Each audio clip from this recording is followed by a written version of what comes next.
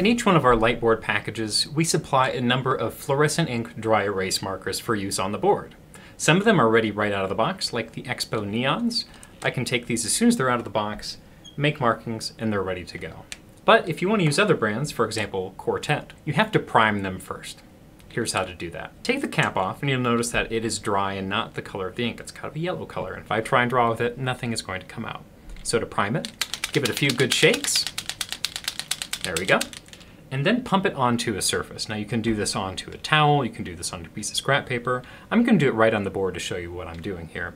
So taking the tip, I'm going to press in hard and do a number of hard presses to get the ink flowing. Now this does take 10, 20, 30 seconds to start getting ink to flow.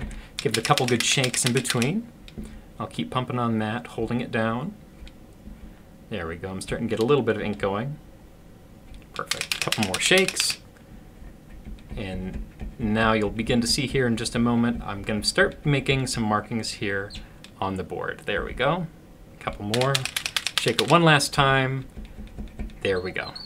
And now our markers are good and primed and ready to go.